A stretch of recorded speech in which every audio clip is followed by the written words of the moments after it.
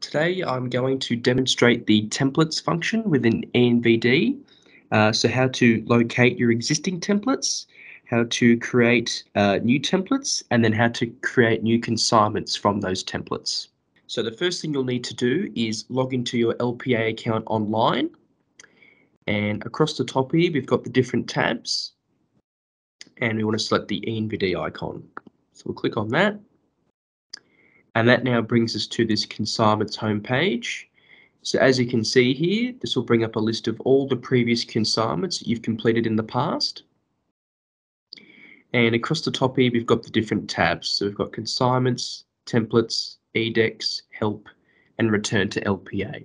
So today we're going to go and look at this templates tab. So we click on that. And again, this will bring up a list of any existing templates that you've created in the past. Now, it's important to note that you actually can't create a template from scratch on its own. You create templates from existing consignments that you've created in the past. So I'll show you how to do that now. So if we jump back to this Consignments tab, and let's just say that we've just gone through and completed this consignment. So when you get brought to the consignment summary screen, on the bottom right-hand side here, it'll ask you, is this a frequent movement? And it will prompt you to create a template if this is a common movement that you use. So we'll click on this Create Template button, and then they just ask you to put in a name. So this may be specific to a particular location when you send stock to commonly. So for example, we'll do Maitland Sale Yards, and you then just click this green Create button. And that'll now appear here. So you can see Maitland Sale Yards. If you want to create a template from an older consignment, you'll just need to come back to this Consignments homepage, scroll down to the applicable consignment, and on the right-hand side here, we've got the Options drop-down menu. So you click on that, and you select the Create a New Template option. And again, it'll ask you for a name, so you just need to name it something that's easy to remember, that you'll know which consignment you're referring to. Again, it may be specific to a particular location where you move your stock. It may be a breed of stock or the forms that you use for that movement. And again, you just click this Create button here, and that now appears here within the template section. So that's where to find your existing templates, and that's also how to then create your new templates from those existing consignments.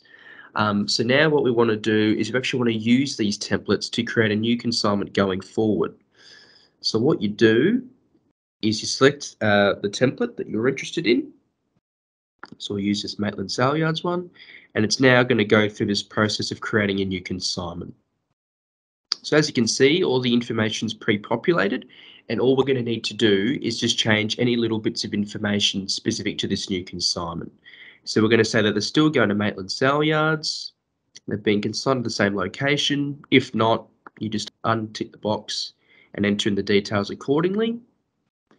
And the date, so we'll just change the date based on this new movement. So they may be moving the week after and at a different time. Click on Next. Now this little message comes up here. It's just saying that we've got to do a few things before we can save the form. But we can also work our way through the different tabs here to update any information as necessary. So within this livestock description section, it's been pre-populated as 10 steers based on the template that we saved. We may need to change this for this new movement.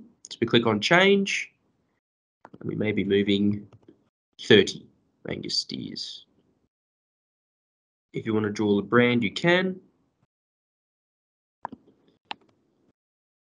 And we've added in the 30 steers. Now, if you've got some other livestock moving as well, you can click on this Add Livestock Description button. Maybe adding in 10 Angus heifers as well. Add. So we've just changed it from 10 steers to 30 steers and 10 heifers. Scroll down, click on Next, and we just work our way through the form. So again, it's all pre-populated. If it's the same, you can leave it. If not, you just simply need to change your answers. As we can see, all of these questions have been answered already. You may need to change some. Again, that's up to you based on the new consignment. And we then get to the declaration section. That's just the date of the declaration. So that's just going to be today's date. Click on that. And then the transporter section. So if you don't know the transporter details, you can just click submit and print.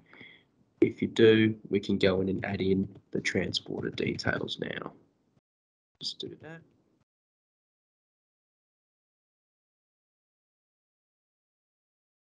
Signature, you can choose a file, draw the image, or you can just leave this blank and complete the signature by hand once you've printed it off. That's up to you.